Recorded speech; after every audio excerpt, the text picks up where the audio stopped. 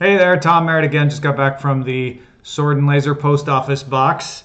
And so it's time to do the second Sword and Laser book haul. Oh, I got stickers on all sides of this thing. All right. I got 4 items this time. Thanks to everybody who said they liked these. We're going to cross-post them not only on the Ace Detect YouTube channel, but also over on the Sword and Laser channel as well. And we talked about on the Sword and Laser episode that we recorded this afternoon, probably hasn't come out yet for some of you, about what to do with these books. We might have a plan, but this first one is, this is an advanced uncorrected proof. So these are a little different. These are not the final version. There may be other things and other tweaks that are going to be made. They are definitely the kinds of books that you don't want to let out of your sight. You don't want to. These books are definitely not out yet. They're usually a little farther in advance.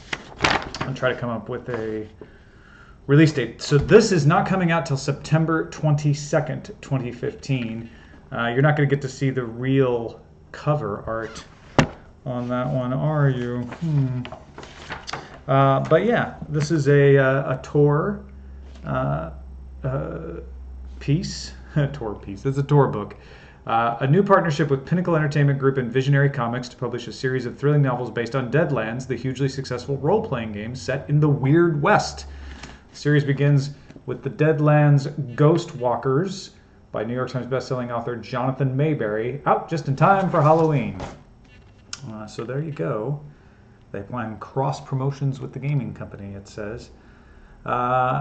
Welcome to Deadlands, where steely-eyed gunfighters rub shoulders with mad scientists and dark unnatural forces, where the Great Quake of 1868 has shattered California into a labyrinth of sea-flooded caverns. We could use that water.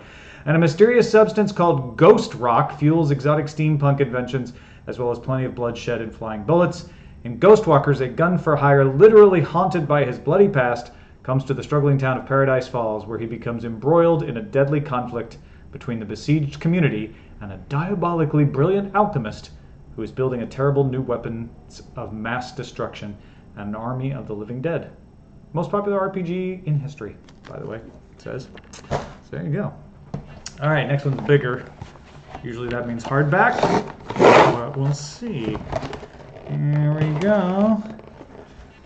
That's the back of it. It is also from Tor. Oh, this is great. This is Wesley Chu's Time Salvager. Fantastic. He got some great blurbs, this guy. Ann Leckie, Robert Jackson Bennett, Jason M. Huff, Kevin Hearn, Kate Elliott, Max Gladstone, and Jay Wells. All on the back here. This cover is by Richard Anderson. Wesley Chu is the best-selling author of The Lives of Tao, and we have interviewed him before on Sword and Laser. So here's Time Salvager. Convicted criminal James Griffin Mars is no one's hero. In his century, Earth is a toxic, abandoned world, and humans have fled into the outer solar system to survive, eking out a fragile, doomed existence among the other planets and their moons. Those responsible for delaying humanity's demise believe time travel holds the key, and they have identified James, troubled though he is, as one of a select and expendable few ideally suited for the most dangerous job in history. Time Salvager. I love this idea. I can't wait to read this. When is Time Salvager coming out? You might very well ask. Today, July 7th, in bookstores now. Go get it. Time Salvager. All right, 2 more to go. And this one is going to be another hardback. It's... I can't read that. The War Against the Assholes. All right, by Sam Munson. Apologies for anyone who doesn't like that kind of language. And no credit on the jacket for the cover art. It's a pretty cool design, though. Maybe the press release has that. This one is coming out. Oh, it's already out. June 16th, 2015. I don't see anything.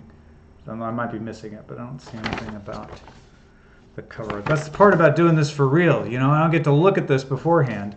Let's see. Mike Wood's moral code is enforced solely by his muscles.